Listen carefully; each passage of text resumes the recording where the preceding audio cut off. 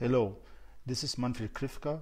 You will hear an updated version of a talk that I gave at the Spagat 4 workshop sequencing and referencing speech acts in Berlin. This was one of the workshops of the project Speech Acts in Grammar and Discourse, funded by the ERC. The title of my talk is Adjacency Pairs in Common Ground Update, Assertion, Questions, Greetings and Commands. This is the abstract for the talk that you can read at your leisure. The study of communication in the last 50 years or so has been done in two different approaches. One I call the philosophical approaches and the other the empirical approaches. The philosophical approaches were informed by self-inspection of one's own linguistic and communicative competence and informal observation of communication. And the goal was to construct formal models that capture aspects of communicative behavior. One important research program is speech act theory, going back to John Austin and John Searle. And another one, the notion of update of common ground, where common ground is the shared information that is assumed to be shared among the participants in conversation. Important figures are Steinacker, who assumed that we share propositional information, and this has been enriched to include also the introduction of discourse reference. This research program connects to and extends the program of truth conditional or formal semantics. The empirical approaches are informed by detailed analysis of real conversations. The most important branch here is conversational analysis by Sacks, Schegloff and Jefferson and others. Here the sequential organization of discourse by turn-taking and interaction and so-called adjacency pairs of moves that belong together are most important. And it is obvious that these two approaches should be combined in some way. There are indeed formal approaches that acknowledge turn-taking, like for example Hamblin's early paper and Arthur Marine's paper. And there are empirical approaches that acknowledge the importance of this notion of common ground, like Herb Clark's theory. And there are also formal approaches that acknowledge a richer setting of conversational moves, like in the work of Ginzburg, of Farkas and Bruce, of Venon and Escher, and in the paper by Hunter, Escher and Laskaridis. The goals of this presentation are in the tradition of this attempt to combine different research traditions. So I will propose a model that enriches the notion of common ground with so-called adjacency pairs, a notion that goes back to the tradition of conversation analysis. They are composed of two turns by different speakers that are sequentially ordered with a first pair part that initiates a move and a second pair part that responds to this move. Examples are questions and answers, or greetings and counter greetings, or offers and accept or decline offers, commands and agreeing to commands, or maybe declining, rejecting commands, but also assertions and agreeing or rejecting responses to assertions. These can be expanded or interrupted and have many alternatives in their second pair parts. So there might be more preferred ones and less preferred second pair parts.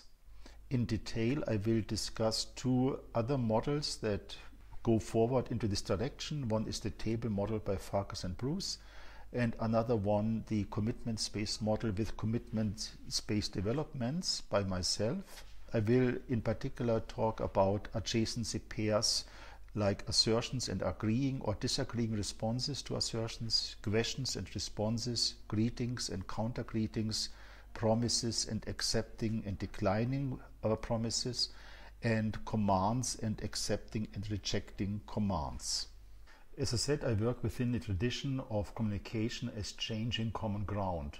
According to this, communication takes place, as Steinacker says, against a background of beliefs or assumptions which are shared by the speaker and his audience and which are recognized by them to be so shared. So assertions then are incremental changes of the common ground. Within so-called dynamic semantics, meanings are modifications of information states or context change potentials. This applies to the factual information and also the introduction of discourse reference that was proposed by Kamp and Heim and Ruth and Grunendijk and Stokhoff. We can model this as the update of a common ground C, which is modeled as a set of propositions by a proposition phi, which just gives us the union of C with phi, with a set that contains phi. It should not be allowed that a proposition phi and its negation, not phi, are both an element of a common ground C. So if phi is an element of C, then non-phi cannot be an element of C. We can have stronger integrity constraints, like for example that the intersection of the propositions in C should be not empty. This means that C is not contradictory. We can also choose to allow for certain contradictions, but I don't go into this matter here. Now, this is a picture of update of common grounds with a proposition like a move in a game, like in a game of Go, for example, where the white stone can be captured by black in this move. But of course, communication is not like a brute force move in a game that the opponent doesn't have a say in it, has to just accept this move. Rather, with assertions, we propose something. So we have propositions as proposals to change the information states that can be accepted or rejected. And this applies also to other moves like commands and offers and so on. This aspect has been, of course, discussed by Stalnaker as well, but it was not really part of the formal model. It was part of formal models, for example, in the work by Hamblin and by Merin. And we will look into this specific negotiating aspect in conversation in this talk. I will talk about two proposals that refine this dynamic view here, insofar as they integrate aspects concerning the negotiation of assertions and the answering of questions. One is the table model by Farkas and Bruce that I present here in a slightly simplified way. So this model assumes, in addition to the common ground, a specific way of listing the commitments of the participants, here S1 and S2, and a so-called projected set PS that indicates how the common ground should develop. So we have here these features. This is the common ground C, the commitments of S1, the commitments of S2, and the projected set that is here the singleton set containing the common ground C. Now S1 asserts phi. This is the expression phi in blue, and the meaning of phi is this proposition phi. So this puts phi into the projected set, and this is because S1 commits to phi, and by this commitment wants to enrich the common ground phi. Now S2 can accept this by saying yes, and then phi becomes part of the common ground. So, and this is the way how this is modeled. S2 commits to phi as well, and as a result the common ground here increases by containing phi as well. And the commitments, the specific commitments of S1 and S2 are emptied because they became part of the common ground here. S2 can also deny by saying no. Then phi does not become part of the common ground. We have this situation: S2 commits to not phi, and this leads to a situation in which C is not enriched. Now, how does asking a question work? Assume that S1 asks whether phi is the case. In this case, S1 does not commit to phi, of course, but enriches the projected set so that it contains one branch, if you wish, C union phi, and one branch, C union non-phi. In this case, S2 can answer with yes, leading to this result. So S2 commits to phi and phi becomes part of the common ground. Or S2 can answer with no, and in this case S2 commits to non-phi, of course, and non-phi becomes part of the common ground. And in either case the projected set returns to a singleton set. So the issue is settled whether phi or not phi is the case. This is a very interesting approach. There are some problems.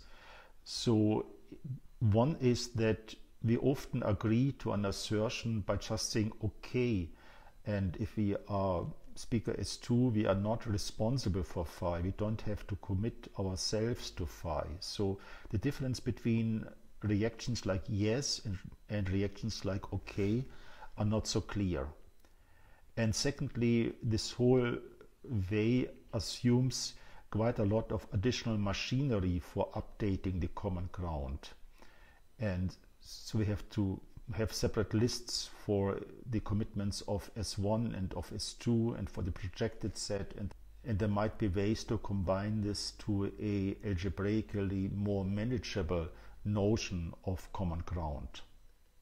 Let's have a closer look at what we do when we assert. What are the reasons for accepting a assertion, the proposition that is asserted by a speaker? So one can see assertions as public commitments to the truth of propositions. This is a view that goes back to Charles Sanders Peirce and has been enlarged and motivated by philosophers like Brandom, Macfarlane, Hertz, and in a recent overview article by Shapiro. The public commitments are backed up by something like social sanctions that might be just loss of faith in case the proposition turns out to be false. And these social sanctions act as guarantees for the addressee to assume the truth of the proposition, because the addressee knows that the speaker doesn't want to undergo these social sanctions and wants to keep up his or her esteem, as Charles Sanders Peirce said. One view how this can work within the dynamics of assertions has been presented by Lauer. I give a slight twist to his story here.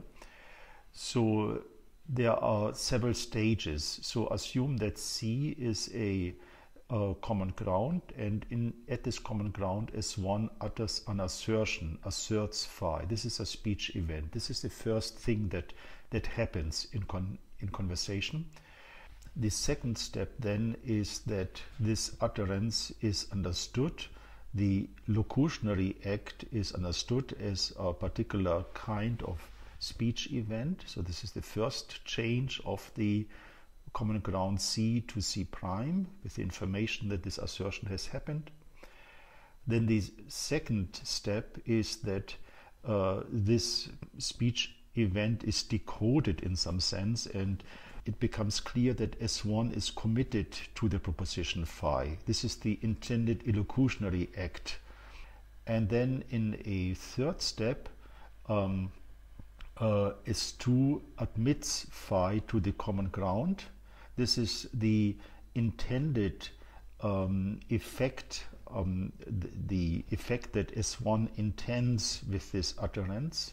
It is a perlocutionary act. It's something that with the illocutionary act is intended. It's the first perlocutionary act. There might be other perlocutionary acts, like, so for example, if I assert that it is raining, then I don't only want that you believe that it is raining, but I also want that you take secondary actions, like for example, that you take an umbrella with you. The importance of commitments led me to the introduction of a new framework, the commitment space framework, that I will introduce here. It starts out with the notion of commitment states. These are in some sense the same as we had before, so sets of propositions. I call them commitment states because commitments are the basic steps for updates, especially for assertive updates. These commitment states contain propositions of the form lambda I S, where S is a participant in the communication, is committed to the truth of phi in I. For short, I write S turnstile phi for that proposition. We have certain integrity constraints, like it is not possible that in the same commitment state C, both the proposition that S is committed to phi and the proposition non-phi are a part of this commitment state. So if one participant commits to phi, this excludes non-phi in the commitment state. And now there is a generalization of this notion of commitment states to commitment spaces, CS. These are common grounds with a look-ahead feature in some sense, namely sets of commitment states. So a commitment state with possible continuations. This is an example of such a commitment space. So we have a basic or root commitment state C with possible continuations. C can be updated by phi, for example, or by psi, or by non-phi, or by non-psi, and these can be further updated to a commitment state in which phi and psi are the case. This commitment state C, or rather this set that contains C, is the root of C. So in general, the root of C is the set of commitment states C in the commitment space big C, such that there is no C prime in C that would be a subset of C. We can update commitment spaces with a proposition. So the update with the proposition phi, for which I write dot phi here, is a function that takes a input commitment space C and restricts it to those commitment states in C in which phi is an element. The proposition phi is an element. For example, if C0 is updated by dot phi, I get the set of commitment state C in C0 that contain phi as a proposition, as an element. And I will also render this as, or typically render this as C0 plus dot phi. As an example, if our commitment space C here, the first one, is updated with dot phi, I don't write the dots here, we get this gray commitment space as the update of C with phi. Let us have a look at how assertions in commitment spaces work. Let's take this as an example of a commitment space with a proposition that expresses a commitment as one is committed to phi. Recall that if participant S is committed to phi in a commitment state, then non-phi cannot be an element of C. I've constructed this example here as a commitment space that contains the propositions phi, non-phi, psi, and non-psi, and the integrity constraint that I just mentioned. And the integrity constraint I just mentioned excludes the commitment state in which S1 is committed to phi and non-phi, the output commitment space. Actually, this is not quite right, because with a commitment to a proposition, a speaker performs a update not only of the content of the information, but the speaker changes the word itself. Before this update, the word did not contain the commitment. After that, it does contain it, and so this would have to be modeled by performative updates, not by informative updates. This notion of performative updates and a model for that has been introduced by Sabolci in '82. I've talked about this in an article in 2014, but the nature of this update will be neglected here. We will do as if this would be a simple informative update for reasons of simplicity. Now the second step is the introduction of the proposition phi itself. This can be seen as the perlocutionary act in which the proposition phi itself is introduced, and we get this as a result. We have a commitment space in which we have a root in which S1 is committed to phi, and phi is the case as well. And of course everything that was in the commitment state C is also in this root here. We see then that an assertion consists of two steps: a illocutionary act in which the speaker commits to a proposition, and a second perlocutionary act in which the proposition phi is introduced into the commitment space. But of course this does not guarantee that phi becomes part of the commitment space, and in my article in 2015 I categorized a way how to model reactions to assertions. These reactions to assertions can be seen as second pair parts in the sense of conversation analysis by the addressee S2. One reaction is okay, this signals acceptance. This can be also expressed by nodding or by non-reaction in some sense. This means that after that phi actually is accepted into the commitment space. The second reaction is what I call confirmation, which can be expressed by yes or yes, you are right. In this case phi is accepted in the commitment space, but S2, the addressee, is himself committed to phi. And there is of course the possibility that S2 says no. This is a dissent. In this case we would like to update the result here with S2 is committed to non-phi, but this update is not possible due to the integrity constraint, because it cannot be the case that S2 is committed to non-phi and phi is also in a commitment state. So the idea in my article was to retract to the previous commitment space C plus S1 is committed to phi without phi, and then update this with S2 is committed to non-phi. This results then in a commitment space in which S1 is committed to phi and S2 is committed to non-phi. This records that S1 and S2 have different commitments about phi. This is not a contradiction, this is allowed. S1 and S2 have different opinions about phi. I suggested a modeling of this by commitment space developments. These are sequences of commitment states. This is similar to the notion of a dialogue in Hamblin's article as a sequence of locutions. So this is an example of such a sequence indicated in angled brackets. So the end of the sequence consists of the commitment space C updated with S1 is committed to phi, and then this further updated with phi itself. Now we want to update this sequence with S2 is committed to non-phi.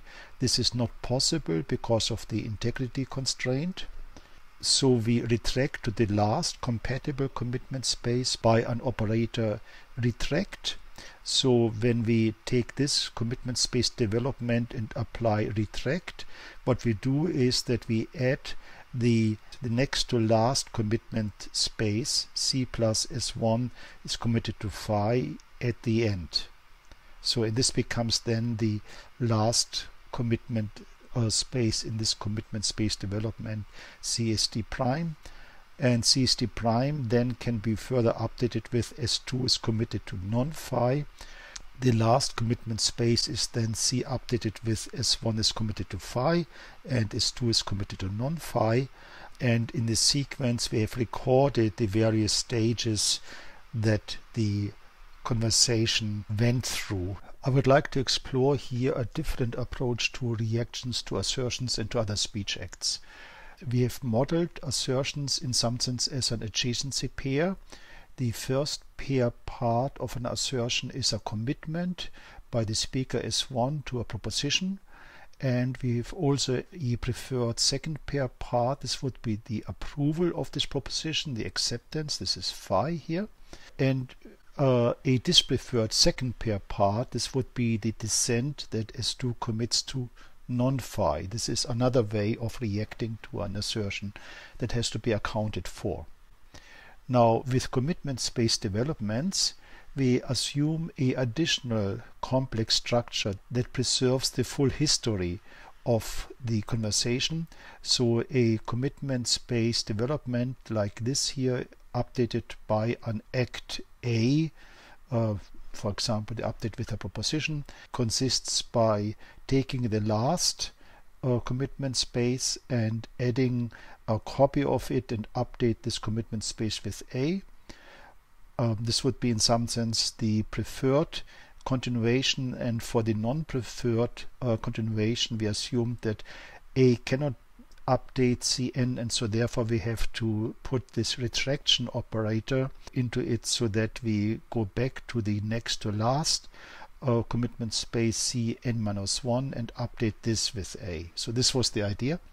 Now the new proposal is that we make use of the look ahead property that commitment spaces have anyway to model the preferred second pair parts of assertions, but also account for the dispreferred second pair parts. And so we don't need this additional structure of commitment space developments that might be seen as a kind of overkill, because it preserves the full history of a conversation.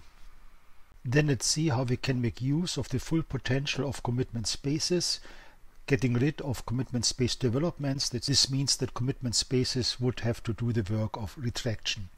For this we have to define certain operations on commitment space updates.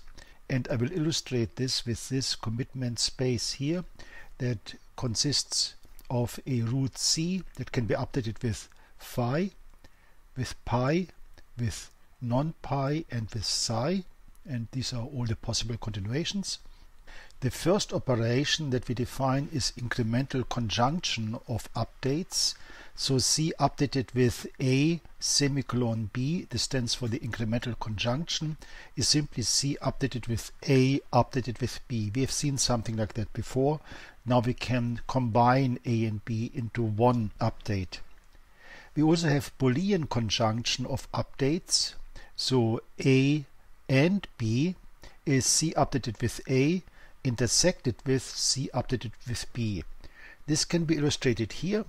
We have here C updated with phi and here C updated with psi, and the conjunction of both is then the new commitment space with the root where C is updated with phi and psi. I write this like that, and all the possible continuations. So this is Boolean conjunction. It happens to be also incremental conjunction. We get the same result here because we don't introduce discourse reference here, and then incremental conjunction and Boolean conjunction amount to the same. The next operation is Boolean disjunction of updates A or B. This is C updated with A union C updated with B. This is illustrated here. The result here is C updated with phi or psi. We get as a result a commitment space with two roots or two elements in the root set, C plus phi and C plus psi. Then we have denegation of updates. The denegation of A is C minus C plus A. This is illustrated here. So this is C updated with the denegation of phi, and this is the same as C minus C plus phi. We get the complement set within the commitment space of C updated with phi. We also can create updates from propositions. We've seen this already with informative updates, which was defined like that. So dot phi is lambda C, the set of commitment state C in big C such that phi is an element of C. We also have what I call subtractive update. Negative phi is lambda C, C minus this set that contains phi, where C is an element of C. In this case we get here the same result as with denegation. And we have additive update. This is written like that, union phi, this is lambda C, C updated C union phi, where C is an element of C. This would be an example of that. I just indicated here that we form the root that consists of the root C union this set that contains omega. So this is C updated with omega. All the follow-up commitment states for which this is possible also contain omega. Most of these operations are monotonic in the sense that C updated with a update function A is a subset of C, so we get smaller and smaller commitment spaces, except for additive updates and sometimes also subtractive updates. They can be non-monotonic. Okay, now let's take a new view on assertions. I take this here to be my example, a commitment space. Let's familiarize ourselves with it.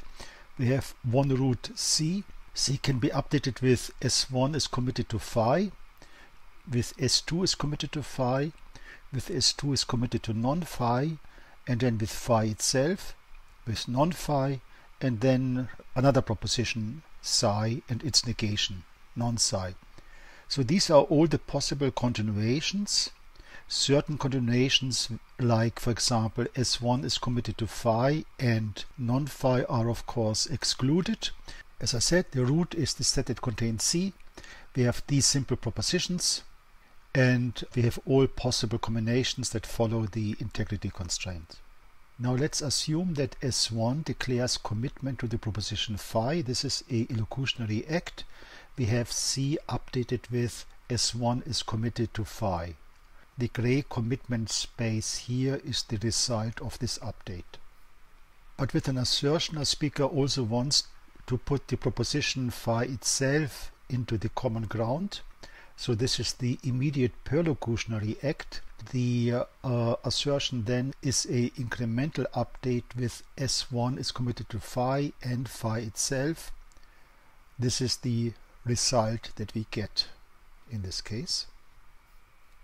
We are not there yet because S1 also has to accommodate for a rejection by the other participant S2, and the way how we are going to model this is by a Boolean disjunction, here the disjunction sign, with S2 commits to non-phi. This is the result that we get in this case by this disjunction. We see that we have a double-rooted commitment space with two roots, two elements in the root set.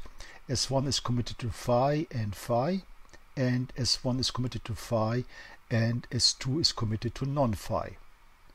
Now let us look at the possible reactions by S2.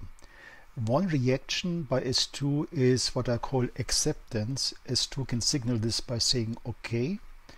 And the way how we can model OK is by a denegation of S2 commits to non-phi. S2 indicates I will not commit to non-phi. We get as a result C double prime here. This will be the result. S2 signals that S2 will not commit to non-phi, and as a result we have a situation in which S1 is committed to phi, and phi is part of all the commitment states in the resulting commitment space. So this means that phi gets established in C double prime. Another possible reaction is confirmation. S2 says yes and commits himself to the proposition phi. This means that C prime here is updated with S2 is committed to phi, and by this S2 also vouches for the truth of phi, and of course phi will be established in this case as well. This is what we have as a result. Both S1 and S2 are committed to phi, and phi is part of the common ground. But S2 can also dissent and say no, and then express a commitment to non-phi. Both S1 is committed to phi and S2 is committed to non-phi get established. This is the result here. S1 is committed to phi, S2 is committed to non-phi, and the subsequent commitment states, and of course phi does not get established, because this would be against the integrity constraint that if S2 is committed to non-phi, then phi cannot be established in any commitment state. I would like to highlight here that we have treated with these reactions the second pair parts to assertions, either acceptance or confirmations or dissents, as suggested by the interpretation of the assertion itself. So the interpretation of the assertion by adding to the commitment S1 is committed to phi, the disjunction of phi and S2 is committed to non-phi, provided the possibility for these reactions. You might ask what happens if S2 reacts in a completely different way and says something like psi, like today is Sunday. What happens then is the following. The commitment space is, we add to the commitment space phi, but notice that the resulting commitment space does not establish phi yet. This is still an unresolved issue that appears here in the fact that the root of this commitment space still has two members. The issue is in some sense still in the air. Now let's go back to the state in which S2, the other speaker, dissented and said no. This was our state. And we ask what are now possible reactions by S1 to this dissent by S2. One possibility is to insist. S1 can say yes, or in German doch. This means that S1 stays with the commitment to phi, and we see that when we add this information to C double prime, the output after this dissent, nothing changes. So of course phi is not established and not phi is not established. We still are in the same state. Now S2 can also insist and say no. What happens then is that again nothing changes. We stay in the same state, C double prime, nothing has changed. This can go on. S1 can insist and say yes or doch, and so on and so on. A situation that is well known as illustrated in this cartoon. So this says, oh children, just stop with this no yes or nein doch nonsense. This doesn't lead to anything, and the children say doch, nein, doch, and so on. But there's a way out of this yes-no game. S1 or S2 can retract his or her claim by saying okay or oh, something that is made famous by Louis de Funès, the French comedian. So you find t-shirts like that. What does giving up one's claim mean? It means that S1 retracts the claim to phi, retracts the commitment to phi. We have this retraction operation, the negation here. So the result of that would be this meaning. From the previous commitment space, the commitment that S1 is committed to phi is retracted. We get this as a result. In the second stage, the speaker S1 can say you are right, and then this would be enlarged by the negation of phi. The first speaker S1 agrees now with the second speaker, and this would be the result. In this case, S2 is committed to non-phi, and non-phi gets established in the commitment space. These are updates, of course, that are non-monotonic, that change something. So S1 changes a commitment that has been made before, the commitment to phi. Let us compare this to the paper by Arthur Marine, which presents a automata theoretic modeling. Marine models discourses as transitions between states. There is a resting state S0 here, and there is one transition now typical for assertions, a claim. So speaker S makes a claim that phi, and we get into a new discourse state S1. The other speaker S2 can concede and say that yes, I agree with that, and we go back to the original state S0 with the exception that the proposition phi itself is updated. This corresponds to the move of saying okay, indicating that one would not claim something different in our proposal. The other possibility is that speaker S2 denies, expresses a denial. This corresponds to our commitment to non-phi. This gets us into a different discourse state S3. From there, speaker S1 can insist. This corresponds to an insistence of S1 to phi, so we get back to S1. This is the same as a claim by S1 to phi, a additional claim, and this can go back and forth indefinitely if you wish.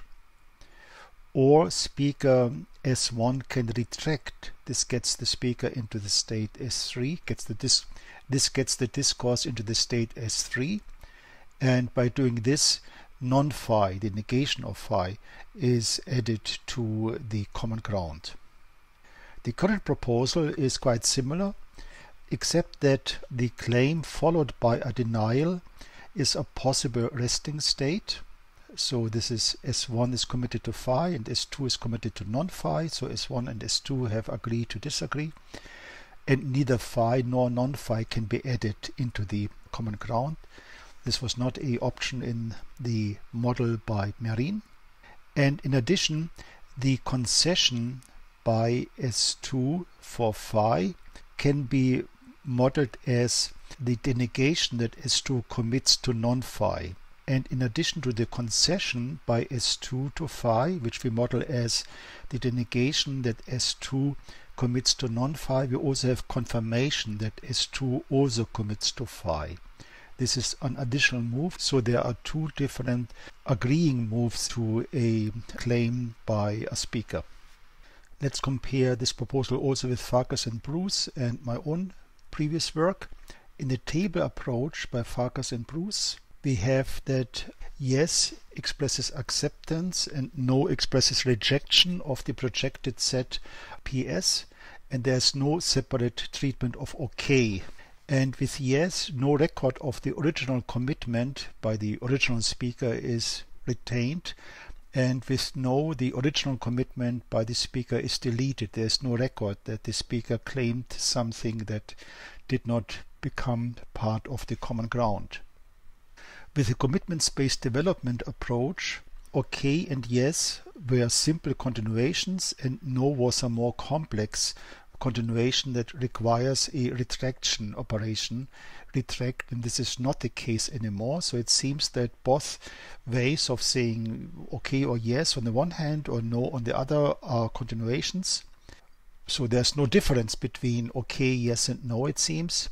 But one could say that S1 actually prefers a reaction by S2 by yes or OK over a reaction by no. S1 wants that his assertions become common ground.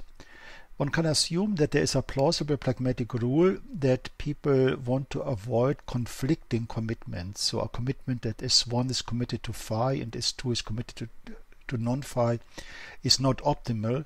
So among the continuations that are proposed by an assertion, so either S1 is committed to phi and phi gets established, or S1 is committed to phi and S2 is committed to non-phi, which I mark red here. The red marked commitment states are dispreferred. So this effectively would introduce a preference on continuations, or if you wish on second pair parts of adjacency pairs. We account both for the preferred continuation and also for the non-preferred continuations, because the speakers are committed to contradictory propositions. Response particles do a lot of work in this mechanism of updates, based on previous work of mine and other work by Rolofsson and Farkas and Klaus, Repp and myself. I would like to go a little bit into the functioning of these particles. We assume that the TP of the antecedent clause introduces a propositional discourse referent that can be picked up by response particles. So for example, the sentence "it is raining" has a TP, and above that is something that I call act phrase that introduces the assertion specific turnstile operator here, but the TP introduces a propositional discourse referent P for the proposition "it is raining," so for the proposition phi this means. And with OK, OK picks up P and expresses the denegation of the negation of phi, as we have seen. Yes would pick up P and express that S2 is committed to phi as well. And no also picks up P and expresses that S2 is committed to its negation. Negated antecedent clauses now introduce two propositional discourse referents for the TP and for the neck phrase. So P for it is raining and non-P for it is not raining. And now OK can pick up P bar for it is not raining and indicate the negation of that. So it is negated that S2 commits to phi. And yes can pick up either P or non-P, and this will lead to different results, to the confirmation of phi in contradiction to what S1 said, or the confirmation of non-P, so in agreement with what S1 said. No can pick up P, leading to the agreement to what S2 said, or no can pick up non-P, leading to the double negation of phi, so S2 is committed to phi, expressing disagreement. So this would be the German doch. We have different tendencies in the uses of yes and no between European and East Asian languages that are discussed by Holmberg. Now, okay, yes and no are certainly not the only reactions to assertion. So let us look at other reactions like maybe or perhaps and so on. For this, we first look at weak assertions, assertions weakened by epistemic operators, like for example, it certainly will rain, it probably will rain, and so on. Also expressions like it will rain, I assume, so epistemic lifting constructions, or uses of epistemic verbs like it is wet outside, it must be raining. So the must here in this case. We can analyze these cases as involving a commitment to a subjective epistemic attitude. What I mean with this is that a speaker S1 can commit not to a proposition phi directly, but to the proposition that S1, the speaker, is certain that phi, in the case of it certainly will rain, and by that still try to put phi into the common ground. The assertion it certainly will rain is considered weaker than the assertion it will rain, because this commitment here by S1 to his own epistemic attitude is easier to defend if it turns out not to be raining, and still this can be used to put the proposition phi into the common ground. It's a safer way in some sense. There is a well-known interaction with negation. We cannot negate epistemic adverbs or subjective epistemic operators. We cannot say uncertainly it is raining or it is raining I don't think. The reason why this is so is that if the commitment by S1 is that S1 is not certain that phi, then this does not provide the necessary backup for introducing phi itself, the pragmatic support in some sense. Epistemic adjectives like certain are different, they can be negated. It is not certain that it is raining is fine, it is uncertain that it is raining is fine, and this shows that certain is sort of part of the proposition itself and not outside of the proposition itself that is to be introduced into the common ground. So one can model this by saying that epistemic adjectives express a objective epistemic modification, something like it is certain that it will rain, and as one commits to this proposition about a objective certainty. There are similar phenomena with evidentials, like with sensory evidentials, like it is apparently raining, or reportative evidentials like according to the weather report it will be raining. We again have that these operators cannot be negated, and they work in a similar way that they mitigate the thing that a speaker commits to a sensory evidence or to a second-hand report evidence. Now we can explain what weak confirmation is about, namely it signals non-objection against a proposition. an example, and this goes back to Incorvati and Schlöder, who have a different take on weak assertion that I cannot go into here. If S1 is saying it is raining, S1 adds the information that S1 is committed to phi with the wish to introduce phi, disjoint with S2 is committed to non-phi. S2 can now react with perhaps, adding the information that S2 is committed to S2 holds phi possible, resulting in C double prime. Now we can assume a plausible integrity constraint that it is not allowed that S commits to non-phi and S holds phi possible in the same commitment state C. Hence, this update by S2 expressing that S2 holds phi possible is a acceptance of phi because S2 did not do anything to prevent phi from being accepted. In a refinement, we can say weak confirmation is asserting a epistemically modified proposition. So if S2 says perhaps, then S2 commits to S2 holds phi possible, and by saying that, S2 introduces that it is objectively possible that phi into the common ground. Now we can assume a pragmatic rule saying that one should base one's reasoning on the common ground with the epistemic proposition in the common ground that has the greatest support.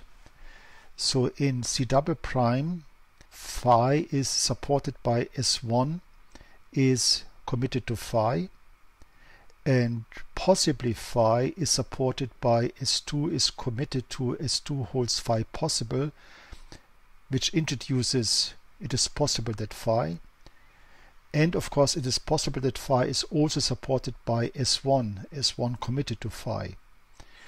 And we should reason with the proposition phi in the common ground only to the extent it has the most widespread support. We can only assume that phi is possible because all participants S1 and S2 consider phi possible. In addition to weak confirmation, we also have a weaker kind of dissent. So far we have treated a strong dissent. So illustrated here, if S1 says 62,203,759 is a prime number, S2 could say no, it is the product of 631 and 99,689. There's also a weak dissent that is illustrated in the following example. S1 says the same sentence and S2 says no, it might have very high prime factors. So with this no, S2 doesn't say that this number is not a prime number. S2 just warns that the conclusion that it is a prime number might not be correct. How can we model these dissent types? So let's assume that the assertion is as we said before. Now the strong dissent by S2 prevents phi from becoming established in the common ground. And with a weak dissent, we can have this assumption that the weak dissent expresses a negation of the commitment of S2 to phi. So this excludes that S2 becomes committed to phi, and there can be a plausible integrity constraint stating that it is not possible that phi is an element of C and that the negation of a commitment to phi, so the proposition that a participant is committed to phi, is an element of the same commitment state. Weak dissent can be then analyzed as asserting a epistemically modified proposition. This notion of weak dissent has also been treated by Incorvati and Schlöder in a different way. So for example, if S2 reacts to a assertion with perhaps not, we'll analyze this as S2 expressing commitment to S2 holds not phi possible, which introduces the proposition that it is possible that not phi into the common ground. There is a plausible integrity constraint that phi and S2 commits to it is possible that non-phi are both part of the common ground, that this is not possible. We can take care of such weak rejections as possible moves. So if S1 asserts that it is raining, S1 commits to phi and wants to put phi into the common ground, but this is disjoint with any move by S2, the other person, that prevents assuming phi in C. And it's not only just the commitment of S2 to non-phi, but also, for example, the non-commitment of S2 to phi, or the commitment of S2 to it is possible that non-phi. So these all would lead to a situation in which phi cannot be accepted. We can illustrate this like that. So with an assertion, speaker S1 commits to phi and wants to introduce phi, but there is a disjunct. These are all these continuations from which there is no way to assuming phi. So a assertion then consists of the disjunction between this gray area and the yellow area. And the yellow area would in some sense be the non-preferred continuations, but they have to be accounted as well in case the other speaker does not go along with S1. And the white area here, these are the excluded continuations. Now we come to questions. What is a question? With a question, a speaker requests an assertion of a particular type, the answer to the question, from the addressee. We can model this by a restriction by the speaker of the possible continuations of the commitment space. In 2015, I modeled this in the following way. We have a question update, slightly adjusted from my earlier paper. Here, a question mark in front of a update function A results in this meaning: a input commitment space C creates the output, the root of C, which remains unchanged, union C updated with A.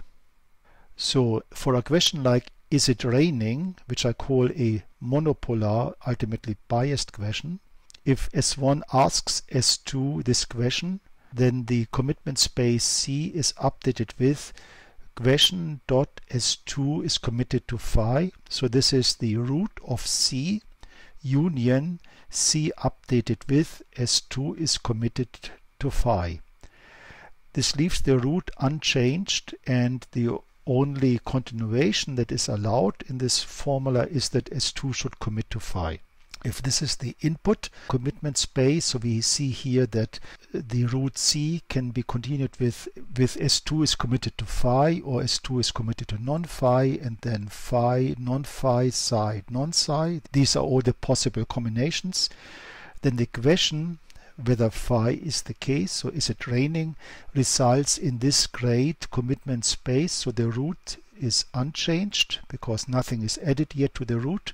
And the only legal continuation is that S2 is committed to phi, and then all the subsequent possibilities that obtained already in the input commitment space.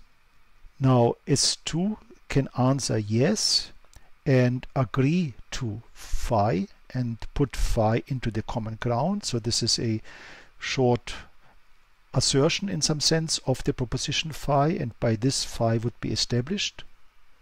Or S2 can say no and update C prime with S2 is committed to non-phi, establishing non-phi. But now we cannot interpret this reaction with respect to this commitment space after the question.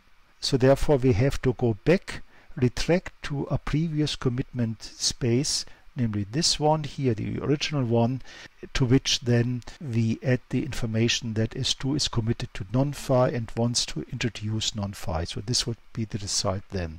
So we have to do this step back we have to retract, we have to go back to a previous commitment space, and the question now is, can we do without this kind of retraction? Let's see how we can treat questions without retraction. The first proposal is that a monopolar question like is it raining has this meaning.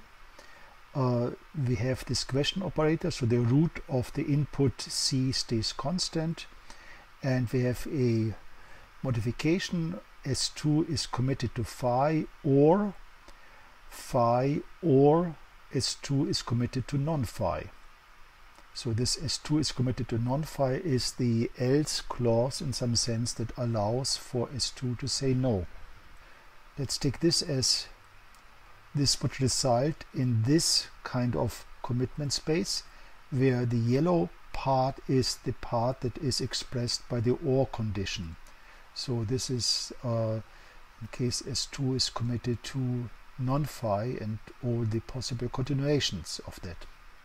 Now possible responses or second pair parts are confirming yes it is.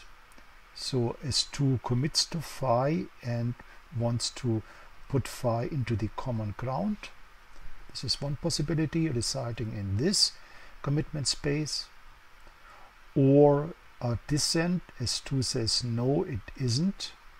S2 commits to non-phi and puts non-phi into the common ground. This is now possible because we have this yellow part in which S2 can assert non-phi.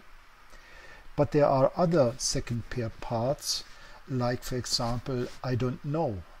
In this case we want to say that S2 commits to the proposition that S2 does not know phi.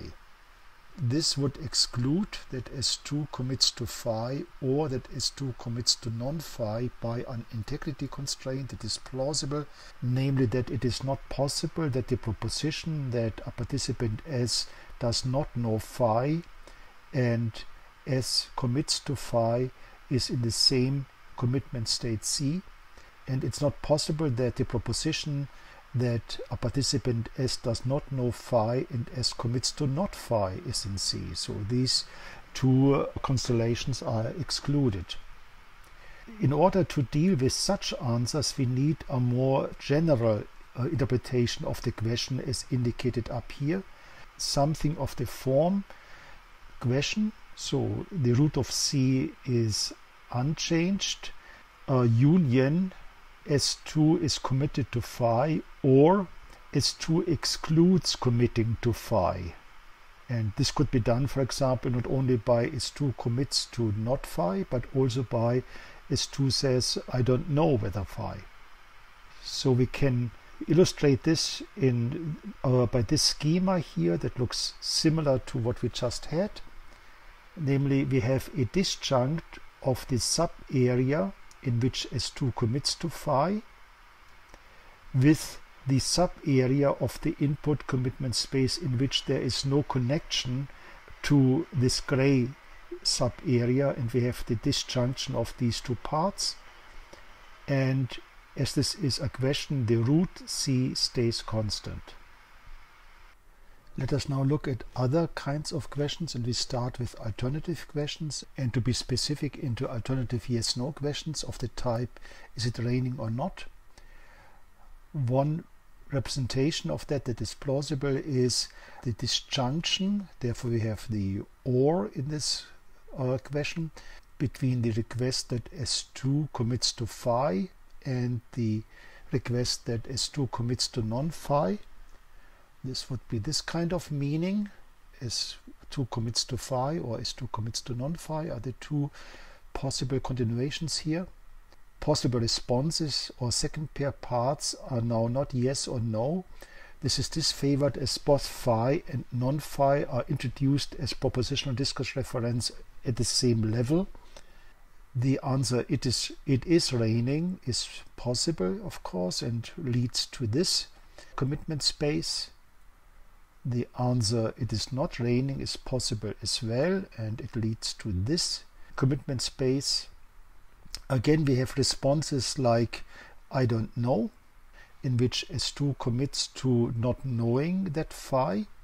For this we have to have a more general representation of questions.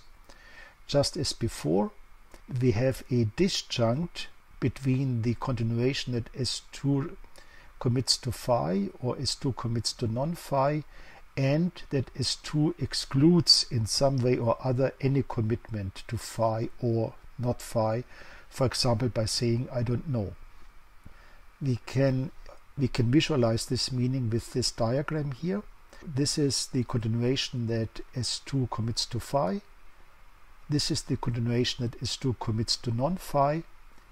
There are possible continuations from the root that do not lead to either S2 commits to phi or to S2 commits to non-phi. For example, if S2 commits to I don't know. And the disjunction between the gray parts and the yellow part here would be the meaning of the question that allows for a straight answer or for some other way to react to the question by saying that S2 cannot make any commitment. And in a similar way we can deal with other questions, other alternative questions like did John dance or did Mary dance? An alternative question that is mediated by focus. We focus on John and Mary. These are the alternatives. So the meaning of that is a question mark, so a request that S2 commits to John danced, or question mark, a request that S2 commits to Mary danced, or, and now the else condition, S2 excludes commitments to John danced and that Mary danced, to either one of these. Constituent questions have exactly the same meaning. They are expressed in different ways. A question like who danced can be seen as a generalized disjunction, a generalized disjunctive alternative question like did John dance or did Mary dance or did Sue dance.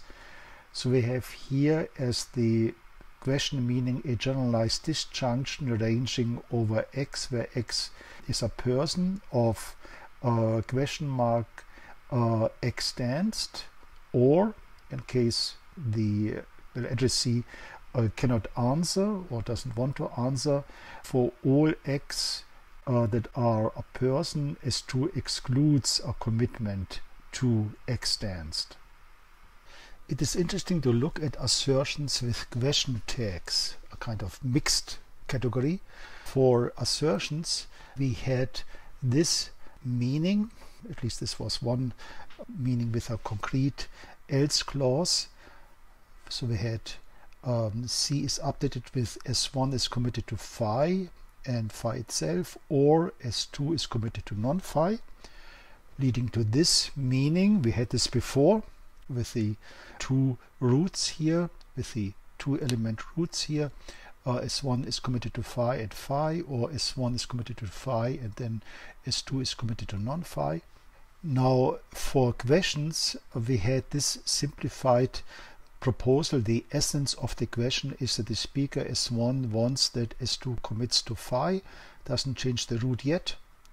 Now a question tag like it is raining, isn't it, where the tag expresses the reversed polarity of the question, can be interpreted in the following way, that this is a disjunction between the assertion and the question, that it is not the case that S2 commits to phi. This is what I proposed in 2015. To be more specific, we can have a stronger interpretation here to illustrate how this type of reaction works in general, namely that S2 commits to non-phi. This is not my final proposal for these questions, but we can work with this better because it can be illustrated in a better way. In this case, this question would look like that. The yellow part here is represented by this area here. Now the reaction yes would establish that S2 is committed to phi, and by this phi would be automatically established as well, because both S1 and S2 would be committed to phi. The rejection no would establish that S2 is committed to not phi, leading to this result here. There's now no conflict as with the rejection no to a simple assertion, because we don't have that S1 is committed to phi and S2 is committed to non-phi. Rather, now S1 can insist and stress S1 is committed to phi, and this would prevent phi from becoming a common ground, or S1 can accept with OK, and this would establish non-phi. Now let's take stock what we've done so far. We have modeled discourse moves with preferred continuations as second pair parts, making use of the look-ahead feature of commitment spaces. We have assumed that an assertion consists in the commitment of a speaker S1 to phi and the preferred continuation that phi is accepted in the common ground. For questions, we have assumed a monopolar question that the speaker S1 restricts the possible continuations to S2 committing to phi, or to S2 committing to phi, or S2 committing to non-phi in the case of bipolar alternative yes-no questions. But we also have seen that we can take care of the non-preferred continuations or second pair parts in a way that is different from retraction, as I've proposed previously, but rather we have a kind of disjunct in the update that takes care for the elsewise continuations. So for example, for assertions we have this disjunction with any move by S2, the addressee that prevents assuming phi. And similarly for questions we have a disjunction with any move by S2 that prevents assuming phi. Now we are coming to the end, but before I end I would like to talk about two more kinds of speech acts. One is greetings. Now what is a greeting? There are many different forms and specialized functions. For example, wishes like good morning, recognitions like hello, questions like how are you. Vocatives like hey John can be also seen as a kind of greeting, or non-linguistic greetings like wavings or whistles. The common function that is relevant here is that with a greeting we recognize a person that is technically identified by gaze or by the vocative as a conversation participant. This means as a possible referent for the second person pronoun now. So this means the essence of the greeting is like that. When S1 says to S2 hi, then the commitment space C is updated by the proposition S1 recognizes S2 as conversation participant, and this is then the output C prime. There's no commitment involved. By greetings, the speaker S1 just makes this proposition true. This is similar to performative updates, like if S1 says as the host at a dinner table, the buffet is open, then if S1 is authorized, then the proposition the buffet is open becomes true. Now, a greeting and a counter greeting, how can this be dealt with? The counter greeting is a second pair part of an adjacency pair, obviously. So we can incorporate into a greeting the expecting greeting by the other person. This would be done as follows. If at the input C, S1 greets S2 with hi, C is updated by the proposition that S1 recognizes S2, followed by the expectation, so question mark, so the root doesn't change here, that S2 recognizes S1 as well. So a greeting is always followed by the expectation that the other person greets back. If S2 does not recognize this greeting by greeting back, S1 can greet again. So S1 says hi, S2 says nothing, S1 says hi there. So this suggests the following modeling. If at C S1 greets S2 with hi, then C is updated with S1 recognizes S2, or in case there is no evidence that S2 realizes that S1 recognizes that S2. So in this case, the greeting has not been established yet because it was not recognized. This disjunction then defines the output commitment space C'. Now the preferred continuation is that S2 says hi back, and by this it's clear that the proposition that S1 recognizes S2 is established as well. And the non-preferred continuation is that there is no evidence that S2 realized that S1 recognized S2 as a conversation partner. And in this situation, S1 can say hi again, trying his luck again. And finally, let's talk about commands and promises. There are a lot of existing analysis of commands in dynamic semantics. Among others, for a sentence like do the dishes, Portner assumed that we add do the dishes to the to-do list. This is a separate dimension of the common ground. Kaufmann assumed a performative update of the common ground C with a deontic statement like S2 must do the dishes. Starr assumed that imperatives impose a preference order on propositions P in the common ground C, so that the ones in which S2 is doing the dishes are preferred over the ones in which S2 does not do the dishes. Barker and I myself in unpublished work assumed that commands restrict the possible continuations by actions of the address C.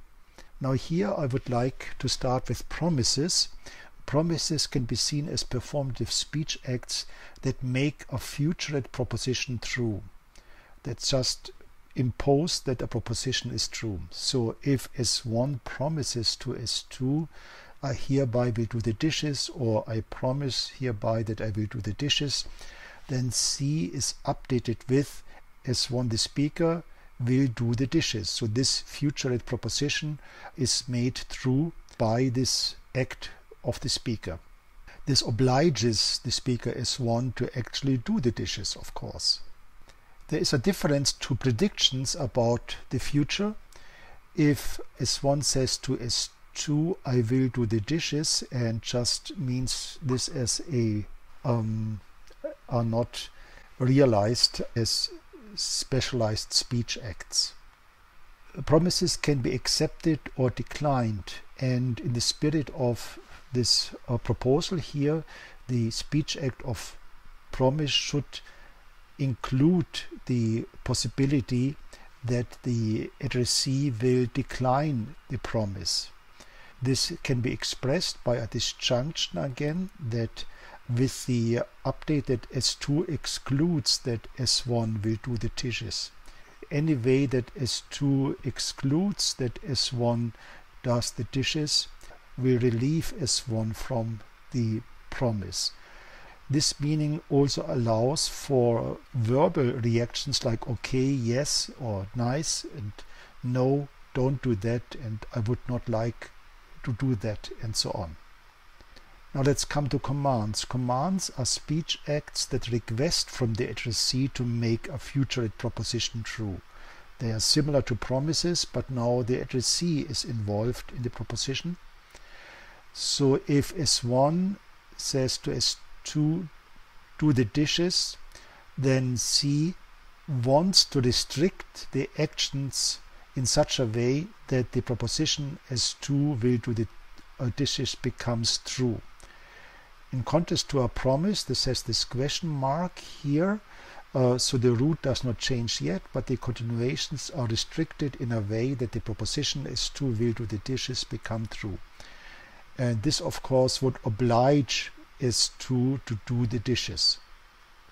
In this sense, commands are similar to questions. They also have this question mark, so they don't change the root yet, but restrict the possible continuations.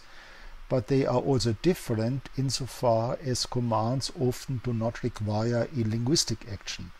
So the question, just to oppose this to the command, will you do the dishes, would restrict the possible continuations of C to a commitment of S2 to the proposition that S2 will do the dishes. Again, we can account for acceptance and declining commands by a disjunction in this way. So do the dishes has a disjunction in which S2 excludes that S2 will do the dishes. This is to account for reactions like I cannot do this, I don't want to do this, I've done it already. And this also accounts for linguistic reactions like okay. Okay will be a denegation of the negation of the proposition S2 will do the dishes, effectively indicating that S2 does not exclude that S2 will do the dishes.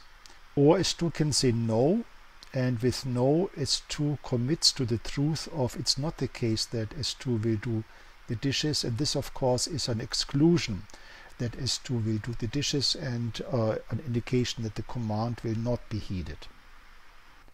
It's time to sum up.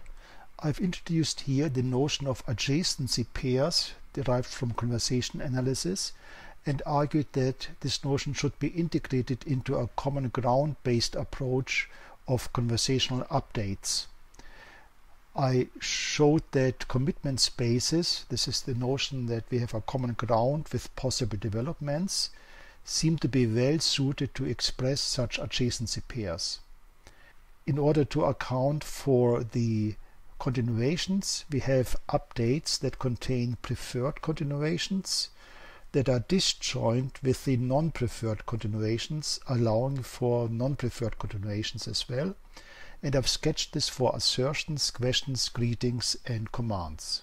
Here are the references.